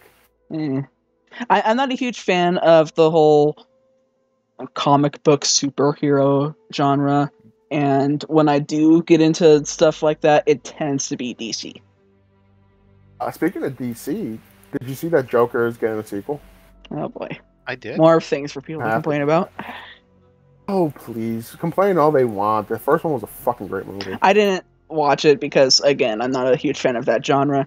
But, like, I heard mixed things about it. Some people loved it. Some people just took it as an excuse to complain. I think this is one I think you should watch because I think you would really, really like it. And then some other person was like, this is not a good representation of people with mental illnesses. And I'm like, it's a movie, dude. I think it's a good representation of how far someone will go when they're bullied. Yeah. How fucked up can... If you push the wrong person the wrong way at the right time, you're going to create a monster. Yeah. That's what the Joker was. Yeah. Yeah, when it comes to, like, comic book stuff, I don't really read superhero comics. I just tend to watch the adaptations and stuff. And the only ones that I've ever really been interested in, besides Worm, which is like a whole other kind of, it's a deconstruction from what I've heard. It's a reconstruction, I think. I don't know. I don't know how to describe it. But like, I mean, I haven't quite read it, gotten the chance to read it yet, but it's a deconstruction. It's a reconstruction. It's interesting. But when it comes to like mainstream superhero stuff, the only ones that I've ever really liked are the original Teen Titans, Static Shock, Arrow, and The Incredibles. Static Shock was awesome. It was. Yeah, it was. Oh my god! The entire DCAU was very good. Mm-hmm. Oh my god! Like, yes. I just vaguely remember an episode of Static Shock where, like, it was dealing with gun violence, and that was interesting to see. They did cartoon serious. They touched on serious topics. They did so well, and they were like, from what I remember, they were very tactful about it. It wasn't just some shoehorned thing with like, oh, this character is black, so obviously they have a gun and they're going to get into trouble with the police and whatever the fuck. I'm looking at you, Lucifer. That is like the only gripe I have about Lucifer is that in the Netflix seasons, they start to shoehorn in a little bit of wokeism, but it's not enough for me to dislike the show. Although on that note, Lucifer is also tangentially tied to the DC universe. It's Constantine. It's part of Constantine.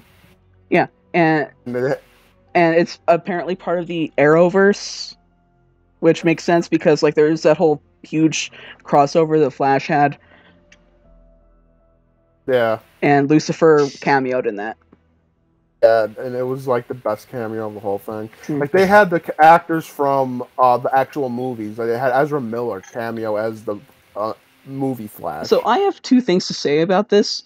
I started watching Arrow because I wanted to see that Lucifer scene in context, and I knew it was part of the Arrowverse. I just wasn't aware that the crossover was actually part of the Flash, which kind of also needs Arrow for context.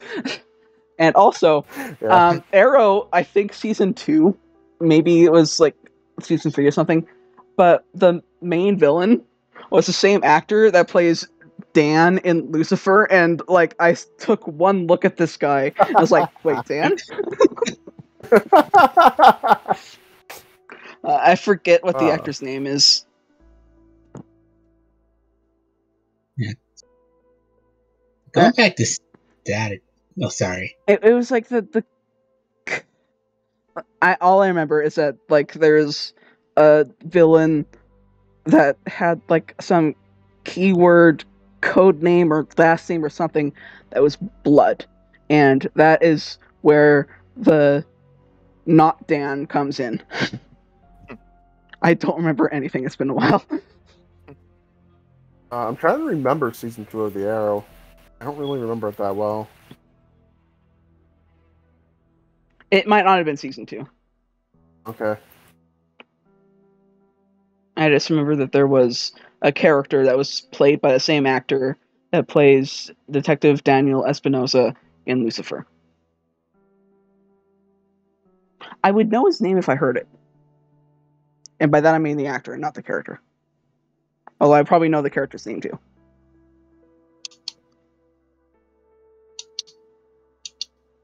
Someone's looking it up. If my mom was up, I'd be able to go ask her because she would know it. Because she was a huge Arrow fan.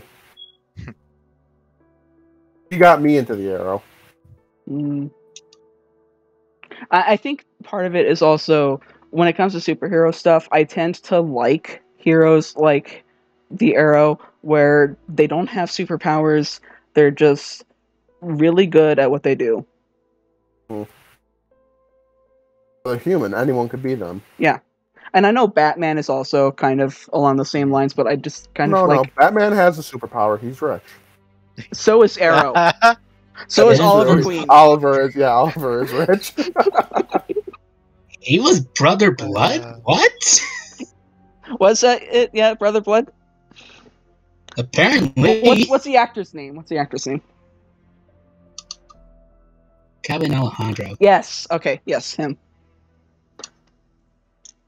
But yeah, you can't make an argument that Batman has superpowers if you don't also argue that Oliver Queen has superpowers. Exactly. I guess being in comic books, when it comes to being rich, you have superpowers. And with that, I think that's a... Yeah, go ahead. Yeah. I was just going to basically wrap it up, but go ahead, say what you want. No, it's not important. Oh, no, go ahead. I was going to go off on a big tangent. Don't... Well, that's why we're here, Nate. Yeah, really. Go ahead. No, it wouldn't have mattered to anything. Oh, and I guess we could wrap it all up. Anyone want to close the show? No. Anyone want to say something profound and